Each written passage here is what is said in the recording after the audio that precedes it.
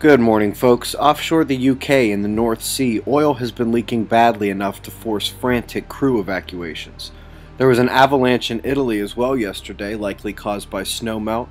Speaking of snowmelt, extra water runoff and ice jams and river choke points has Canada flooding in multiple areas.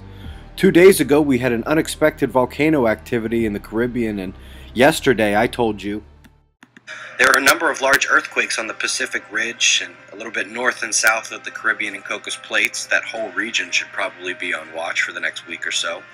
Folks, when the Pacific Ridge lights up like that, simultaneously with the western subduction zone of the Americas, Chile always ends up getting rocked. Yesterday, a 7.1 earthquake off the coast, just as the moon danced with the ancient gods in the evening sky. You can catch that again tonight if you missed it.